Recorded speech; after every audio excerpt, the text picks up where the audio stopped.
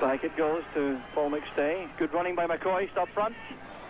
And a fine turn, a deep cross, the header by Judy! And Scotland take the lead! Craig Brown on the track! The Scottish bench erupts, and so did the Scottish man, and that was a supreme goal from Scotland. Created by Paul McStay, then by McCoy, and the brave diving header here by Colin Judy to open his account for Scotland.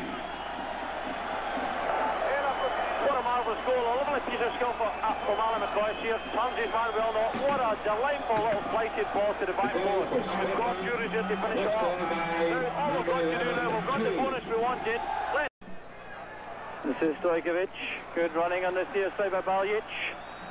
McLeod is going to cross and stumbles, giving time for Baljic. And that was missed by Leighton and headed home by Katanec. Ozim celebrates with Baljic. Stojkovic is relieved. It was Katanec who got to that ball. The man who scored the goal in Glasgow. The stumble here by Martin McLeod was crucial. He lost his footing, leaving time for Baljic. Kit Leighton now commits himself, but gets there too late. Katanec gets there first. And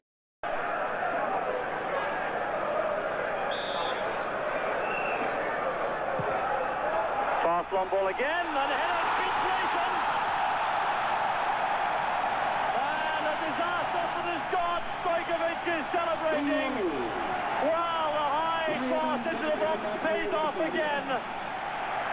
The 57th minute of the match.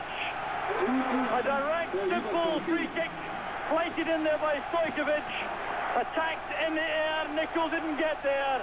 The header goes home. Still to be clearly established as Vujovic breaks again on the far side. Suddenly Scotland are on the rack. There's Vujovic.